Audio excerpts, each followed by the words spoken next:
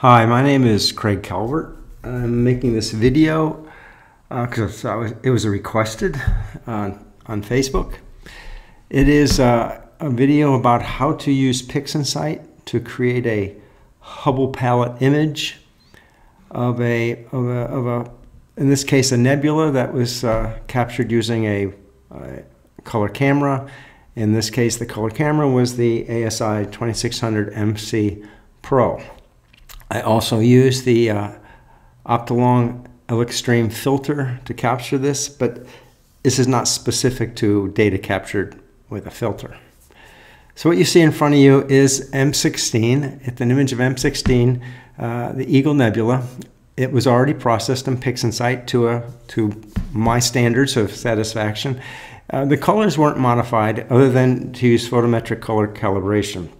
So what you see here is a dominantly red object, and that's because most of the light, the wavelengths of light that was captured by the camera was from the hydrogen alpha, which is a red spectral color.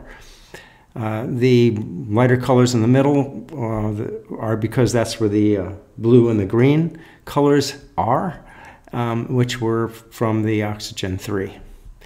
So let's see what we can do with this. The first thing I wanted to do, however, is to remove the stars, because I don't want to modify the colors of the stars during this process. So I've already done that, and I will show you the result of the process. Two results actually. I use StarNet, and with StarNet I made sure I checked this box, create star mask, when I processed it, and this is the result of it's the starless image and the mask itself. Now the mask I'm not going to use as a mask. I'm going to use it later to add the stars back in, but since it was captured from a color image, the stars still have their natural colors. So we'll iconize that. And so the first thing I'm going to do is I'm going to split the channels, the red, green, and blue channels. Let's take a look at them. And what you'll see is, as you could probably guess, let me put this away, is that it's dominated by red. Very much brighter color image than you see in either the green or the blue channels. So one of the things that you might want to do, and I'm going to do, if you want to enhance, say, the blue in the final image, is to use the histogram transformation. And let me zero this out, take a look at it, and maybe stretch it a bit. We'll darken it up. There you go. And we'll just lighten it slightly. I don't want to overdo this. You could actually make it worse if you do, but I'd say that's probably good enough. Maybe slightly more. And we'll do that.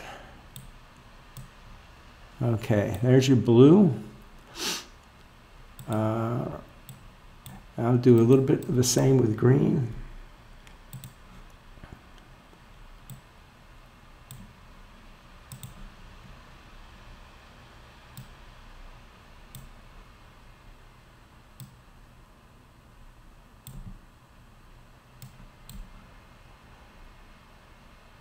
And I'm actually going to leave red alone for now. It's plenty bright.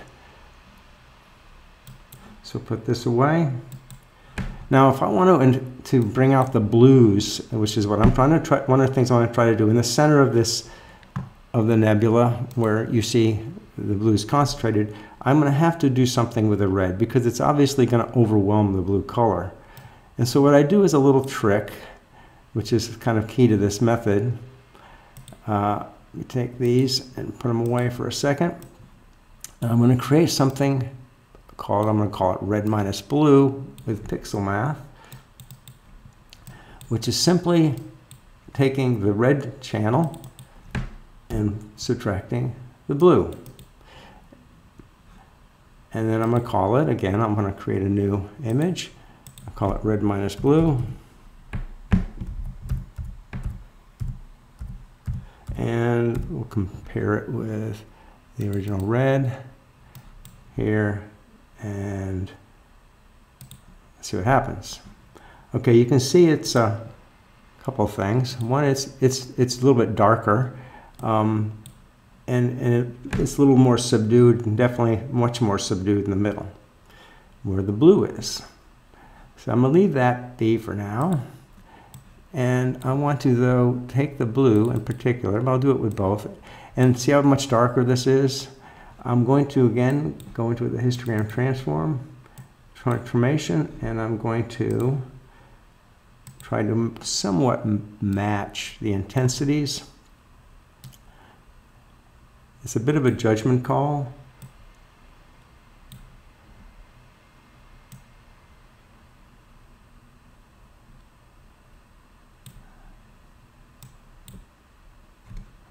Okay, that's probably good enough.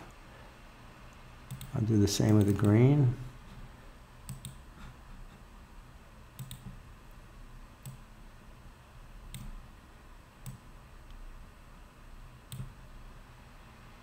And you know, if you don't like the way it comes out, you can come back and redo this a bit, but I think it'll work. There. All right, so let's put this away.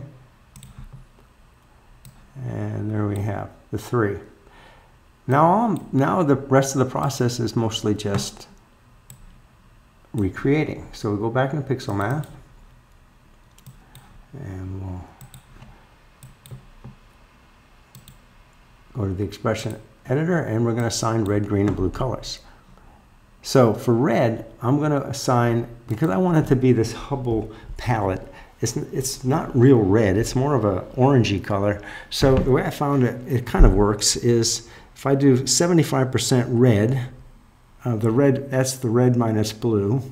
So 0.75 times the red minus blue plus 0.25 times the green.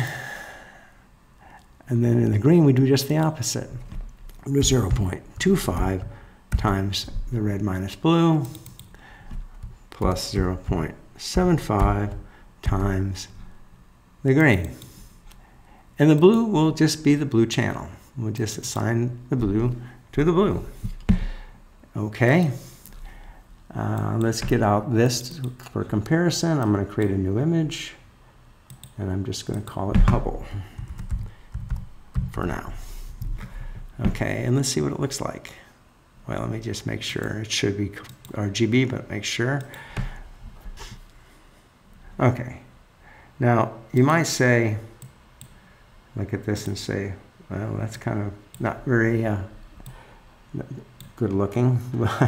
It's dim, but what you do to it then is you get out the curves transformation, and this won't take much, and you play with it a little bit. So in this case, I want to increase the contrast, increase the saturation some, and I could keep going further if I wanted to, but actually I'm just going to leave it like that. I think maybe a little more here. Whoops. This one. Okay. All right. So now let's take a look. So there we go. And of course, like I said, you could play with that a little further if you wanted to. It looks pretty good. Now we have one more thing to do. We want to add the stars back. So, and that's adding this back into that.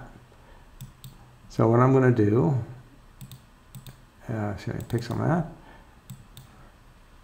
very simple. I'm going to take this thing called Hubble.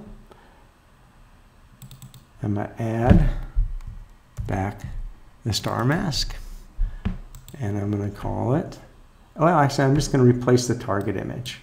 So I'm just going to replace this with by adding the stars back in. And we'll see what happens. There you go. Now we can compare the two. You know, and again, I went through this very quickly, obviously, but I think it looks kind of natural. I mean, you get the wispiness of the blue here as it actually is. You get this definition, and I think it looks all right. So hopefully you find this helpful and useful, and hey, let me know if you use it and then try it and it works. Appreciate it. Thanks.